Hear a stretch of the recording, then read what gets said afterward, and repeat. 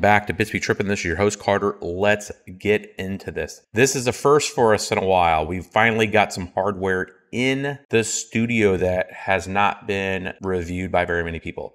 This is the BC-160, referring to the blockchain compute XFX blower style headless mining card. So for all you gamers out there, don't freak out. These are mining edition GPUs. These are based on the Navi 12 GPU manufacturing using the TSMC N7 process, featuring 2,304 string processors, 36 compute units, and 2 stacks of 4 GB HBM2 memory attached to the 2048-bit bus. Now memory is clocked at 1.6 gigabit per second, which means this is 512 gigabits of memory potential bandwidth. And anybody tracking that is really good for Ethereum mining. So this card has a peak potential of about 74 mega hash with an unlock on the memory. Now we did test this initially with simple mining and we couldn't get it out of the 1200 megahertz lock on the memory, but we're able to change the millivolts on the core and some of the core,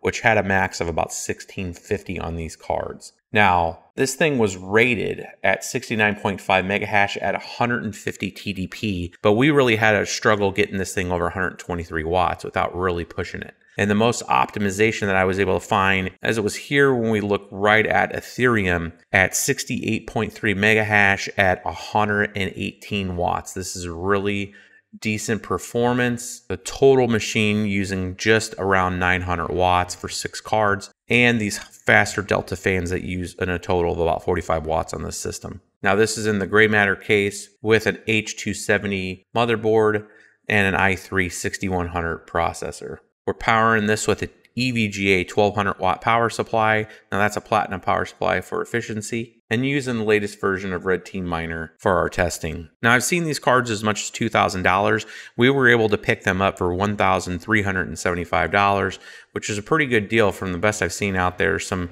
out there on Alibaba also for around $1,400.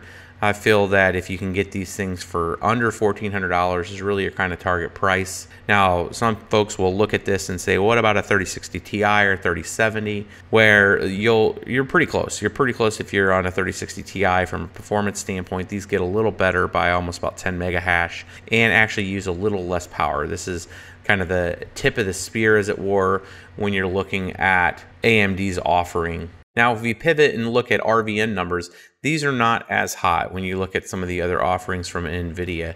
And this has a lot to do with the core on this card, and you can tell that it's been really designed to have that HBM2 memory and memory intensive style algorithms. Because with that core that's on there right now, we're looking at about 15 to 16.3 mega hash as a max. Now we're still again around just under 120 watts on the GPU, which is relatively low. If we actually pushed this up and was able to get the 150 TDP, we'd probably be around 18 total mega hash, but that's still not real strong on Ravencoin. But when we pivot over to Ergo here, we can see 130 mega hash at about 775 watts for the entire system, which is actually a really good number. I mean, we're talking just a little over 100 watts per card. Now in our last test here, we tried Flux and it really was kind of dead on the line here. We only got about 31.4 souls in total. Whole system is using about 900 watts. And again, this was at the top of where we could really get the core set to at 1650. We even tried to increase the core voltage all the way up to 1.1 millivolts, and it still just didn't really do anything. A real quick recap on this. I believe that there's some latitude on this card once we start getting some optimizations on the actual drivers and we get optimizations specific to this HBM2 card. We see some of those advantages that you see from the old Vegas, and I would like to see some timing improvements. I believe there's a lot of overhead still left on this card. But until then, hopefully you guys like this real quick review of the BC-160. You'll be seeing a lot more of this card as we start to peel it apart and actually do an open of this up for you guys can see the PCB and the memory placements and that. So stay tuned, make sure you're liking and subscribing for this kind of content if you guys like it. Trying to bring this one a quick one to you guys and get straight to the numbers. Again, we'll catch you guys on the next one. Decentralization is one of the most important factors in a global cryptocurrency network. Bitcoin's proof of work functions due to the exceptional security provided by the miners of the network.